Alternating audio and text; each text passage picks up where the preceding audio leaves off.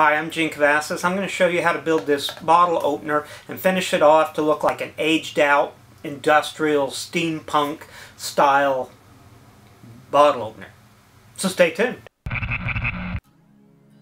So I'm going to start out with the basic design, and I had some rough sketches that I had been working on, so I'm going to translate those over to the final size.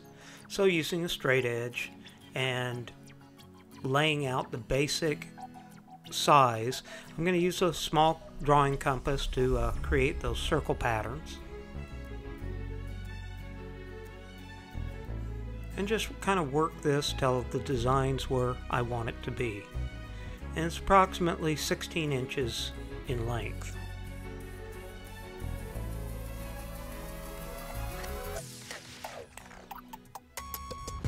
Using some 1/4 inch MDF panels, I'm going to measure this out and cut the side pieces out. This will help me get started. Now I'm going to go ahead and build 2 of these bottle openers, and one will be painted differently, and that'll be for a different video. Using the bandsaw with a guide, I'm going to go ahead and cut these slots, or these slabs, and then I'm going to lay them out, and I'm going to place these together. So using some double stick tape, I'm going to set this down and stick the 2 panels or the 3 panels together. This will help me to be able to just make one cut on the bandsaw and the drill press rather than having to cut them out individually.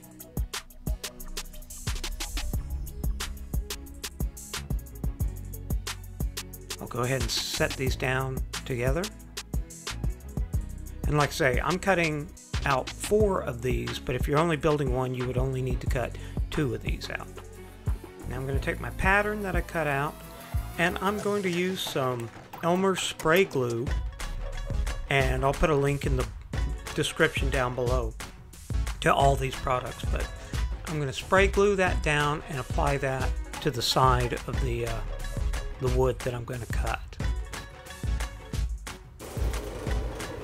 I'm also going to use my drill press, and I'm going to pre-drill out all the inside circle holes, and I'm going to use forcer bits, and that really speeds up the process before having to come back and cut it all out with the bandsaw. This is something you're going to really want to take your time with to get a smooth, clean cut. This MDF cuts really easy. I also picked up a 2x2 by 1/2 inch thick MDF, and there I'm going to cut the pieces that fit the back. I picked up a couple of plastic tubs from the hardware store. You could use just about any kind of a tub for the bottle caps to fall into. So cutting that back piece, and then I'm also going to cut a piece that will be the bottom of the shelf that holds the bottle caps. Removing the double stick tape, I'm going to measure out where I want everything to be located, and I want to put a decorative base on it, so I borrowed my wife's one of her pans to use as a template for the curve.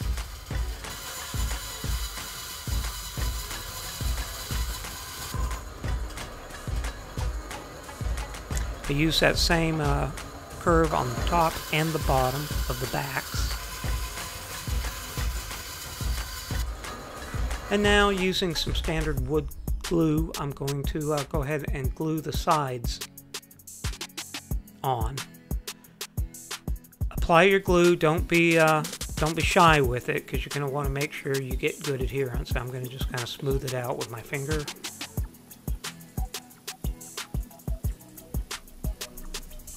And then also put some down on the side and the back that's going to support that bottom shelf that the bottle caps will fit into.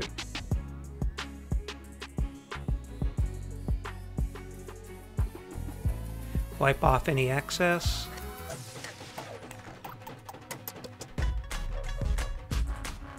And then I'll do the same with this side.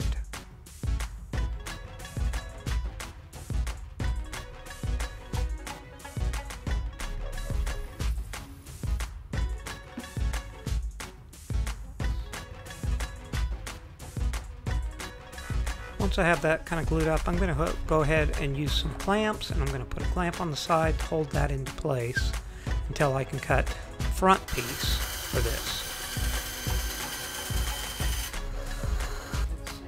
And of course you'll want to glue that up as well.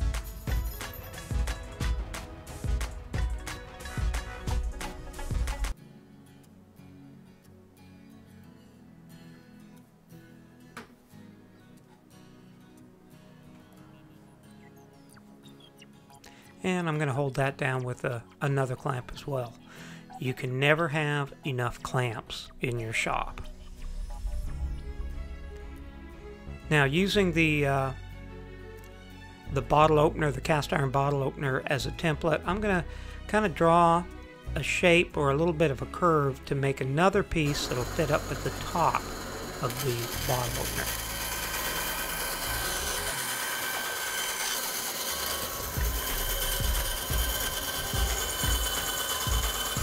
Sand that up a little bit, glue it,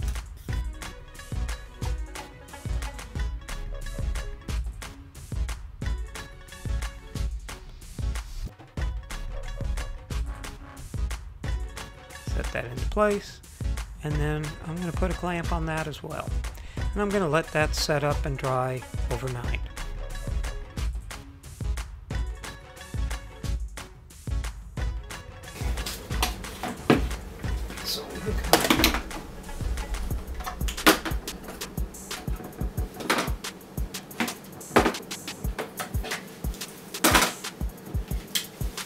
Looks like it's all dried up and put together well. I think we're going to be ready to start putting some more of the decorative pieces on.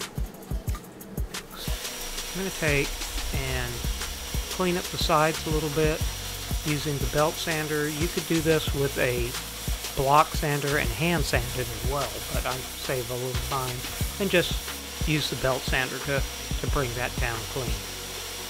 I'm also going to use the disc part of the sander to smooth out the top and the bottom of this. Now, using basic measurements, I'm going to come back and I'm going to cut some decorative wood to go around the front and the sides. So setting my guide on the bandsaw, and always recommend you wear ear protection and eye protection. I'm going to go ahead and cut the strips that'll go around the side of the bottle opener,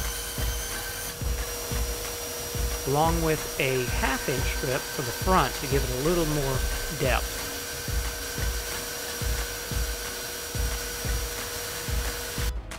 Yeah, that's going to work.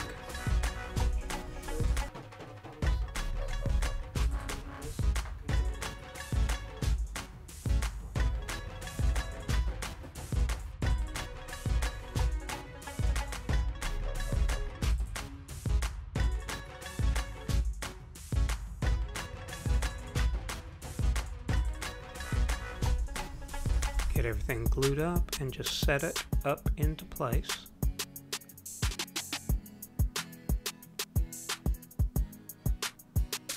And once again, I'm going to use some smaller clamps to help hold those into place while they dry.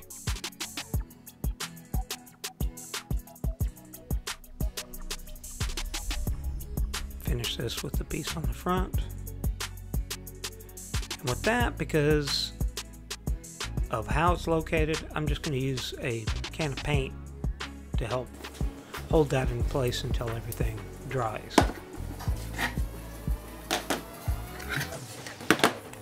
This looks good. We'll give it a little bit of sanding, smooth it out, make sure that that's ready to go. I'm going to use some 180 sandpaper and just kind of go over and make sure that all my seams are smooth and that you can't really see the seams at all. They just smooth right in. using some spray primer. I'm going to lay a coat of white primer on it.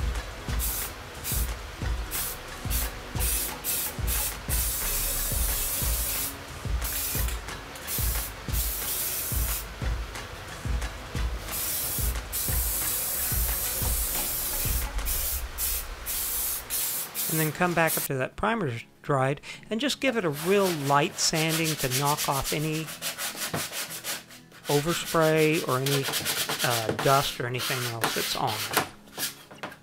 I'll wipe that down and come back and give it a couple of coats of silver paint. Okay, now I'm going to start putting a few more features onto this that's going to give me that steampunk look, and I'm going to use some nails that are going to give it a copper or a brass look. I doubt they're actually brass, but they have that nice brass finish look to them. And I bought some clips, and these are going to go decorative and just sit on the corners. That. That, and I may even do it down here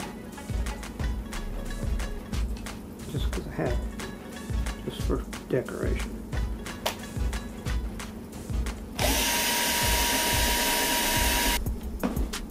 One of the things I'm going to want to really make sure that I do is not put nails or anything that go past the wall there.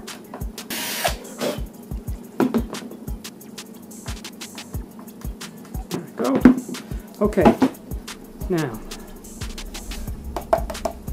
that's looking kind of the way I'm hoping for it. I'm gonna use some side cutters here and trim the length of those nails down so they're not as long, so that I can tap those in and look like more like metal rivets.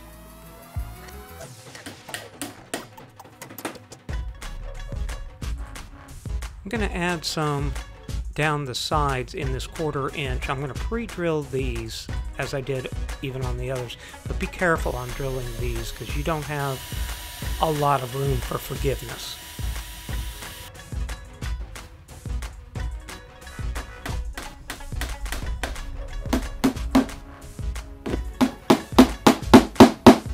Okay, I like that. I think that turned out pretty cool. Now let's look at, if we're going to mount this, it's going to need to sit roughly like that. Once I've marked that, I'm going to go ahead and drill some more rivet holes across the top, and also I'll do it across the bottom as well.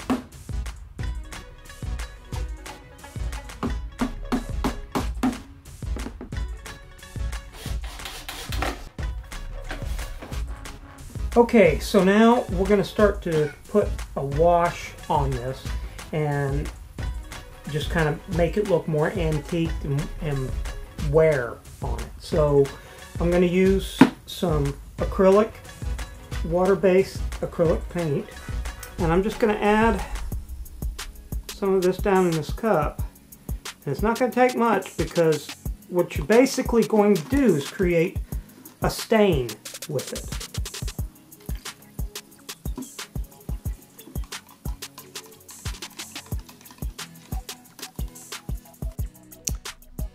Foam brush and I cut down the width of it to use it just by hand, and it's easy to help apply this paint, which, like I say, the paint's thinned out quite a bit, so it's almost like applying a black or dark stain.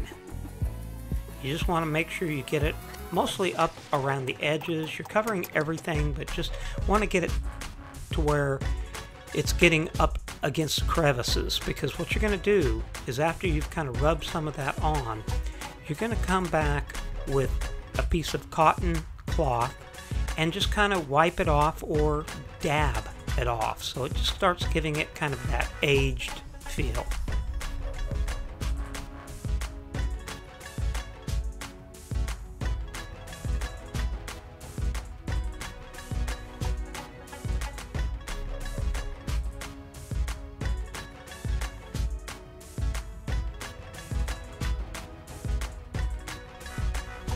actually put some unthinned paint on there too, so I could get that up around some of these edges on the front of the bottle opener.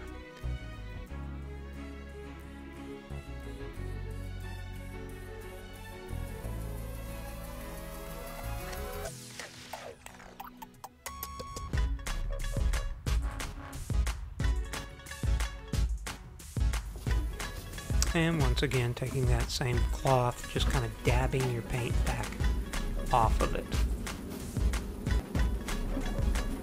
I even took a small brush and put another coat around the very edging of things so that I can come back and dab that, but to make sure that it's got kind of a showing off some of the edging in there.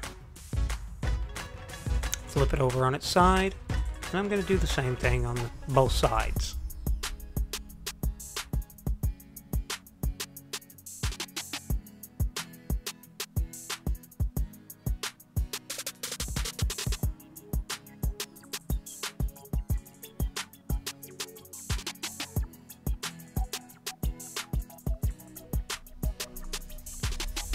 And there we have that. So I'm going to set that aside and let it dry. Now I'm going to use what's called a water slide decal process, and I've done another video on this, and besides putting a link below to the materials, I'm going to put a link up in the top corner here of a video on how to produce and install the water slide decals.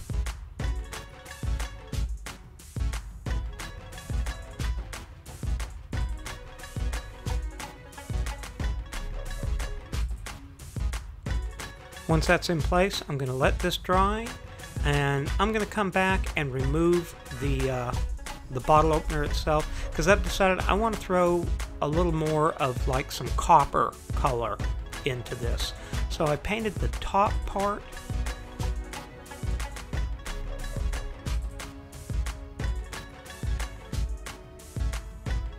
and I, with my thumb, just kind of wiped off the nail heads. I'll place the hanger or the bottle opener back on, and then I also painted around the front and sides of this as well. This kind of gives it a combination of copper and steel look to it, and I think that gives it a nice look and feel. I'm going to set it down now and put a coat of clear on it after this is all dried. I'm using a water-based clear, and I picked this up for another project. It dries to kind of a low sheen, but it works fine on this.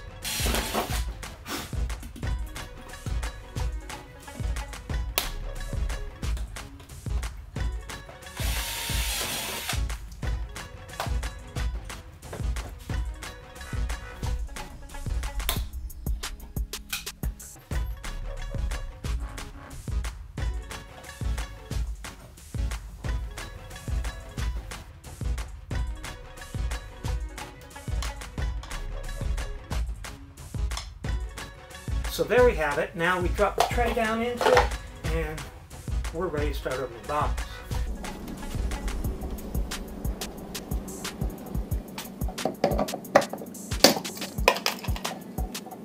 So most of your normal installations, you'd be able to put like a sheetrock screw or some kind of a wood screw on the bottom, and just even on the top of one of these. But on this one, because I needed to anchor it to that sheet metal front, I riveted it underneath this and in this spot down here. It still works fine, and it still gives me the cup that'll hold the bottles when you open it. If you have any ideas or suggestions, please give them to me in the comment section down below, and I'll try to get back with you. Consider subscribing, and until next time, I'll see you soon.